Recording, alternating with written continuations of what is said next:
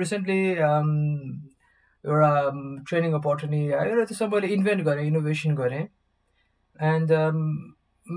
So अबको सिरिजहरू चाहिँ नि त्यो इनोभेसनको बारेमा हो सो एन्ड त्यो ट्रेनिङको मोडालिटी मैले चलाएपछि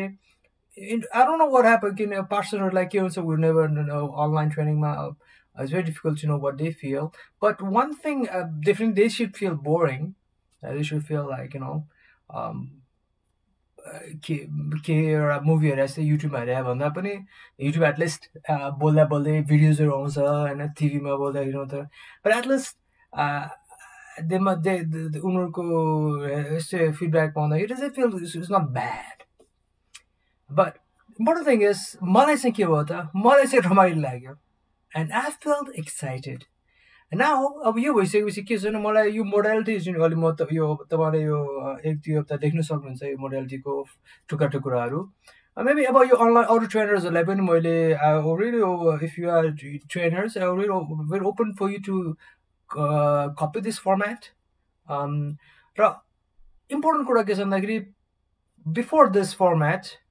मलाई आफै मार्केटिङ गर्न हिम्मत आउँदैन थियो कुनै कम्पनीबाट sir I'm a trainer. I like to conduct training for online training for a company. I feel bored myself. So how can I be, how can I add value to the customers? So your format was boring, so that's a good sign. That's a very, very good sign. So that's a starting point. And मलाई boring भएपछि now म के भन्न सक्छु hello online training गरौँ न exciting हुन्छ तपाईँको पर्सनल भ्याल्यु पाउँछ रमाइलो हुन्छ केही सिक्छ केही न केही उनीहरूको बन्डिङ हुन्छ उनीहरूको क्वालिटी उनीहरूको तपाईँको कम्पनीको अहिले पोस्ट कोभिडको वर्ल्डमा यस्तो क्राइसिस छ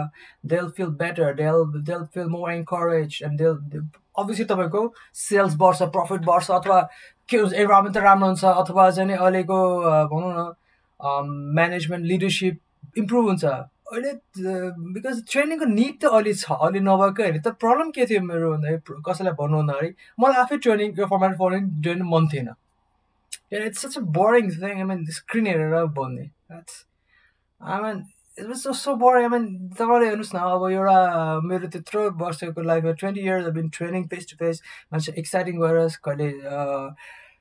200-300 जना आउँथ्यो कहिले 20 जना आउँथ्यो कहिले 3 जना आउँथ्यो नि but it was always exciting and भनौँ न traveling around the world the country अनि मान्छेको एक्सपिरियन्स त्यहाँको सबै मिक्स गरेर बोलिन्थ्यो उनीहरूलाई एक्साइट गराइन्थ्यो सिकाइन्थ्यो भ्याल्यु एड गरिन्थ्यो कम्पनीजहरूलाई बिजनेसेसहरूलाई सबै फिडब्याक र सबै इन्फर्मेसन लिएर जस्ट प्याकेजहरू अन द स्पट दिन्थ्यो बट नाउ त्यो भइसकेपछि I realise that again the word reinvent so I am रिइन्भेन्टेड मेरो फर्मेटलाई मैले यो अनलाइन प्लेटफर्ममा रिइन्भेन्ट गरेँ and it takes time this things takes time अब यो भनौँ न आजको भोलि नै हुन्छ भन्ने छैन बिकज त्यो आइडिया आएपछि झप्पै आउँछ त्यो आउनुलाई चाहिँ इट टेक्स टाइम त्यो अब मेरोलाई पनि टाइम लाग्यो भनौँ न अब 8-9 महिना हुन लाग्यो त अब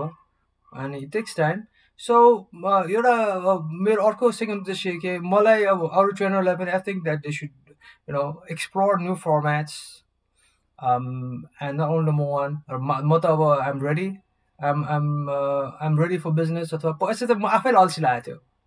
आफैलाई boring so there's no point of me if I don't like my own product so how can I go on marketing my product so मैले आफ्नो प्रडक्टलाई मार्केटिङ गर्ने कुरै भएन नि जब कि मलाई मेरै प्रडक्ट मलाई झ्याउ लाग्छ भने मेरो प्रडक्ट मलाई बेनिफिट हुँदैन मलाई थाहा छ भने अब फिल हुन्छ भने त्यो प्रडक्टलाई अब प्रमोट गर्नु त मूर्खता नै हो अथवा that's a very half hearted thing so I just weighted for that time so it just came यस्तो इनोभेसनहरू नि त्यही त हो नि त हेर्दाखेरि आउँदाखेरि त युरेकामा झप्पै हुन्छ that takes time to reach that stage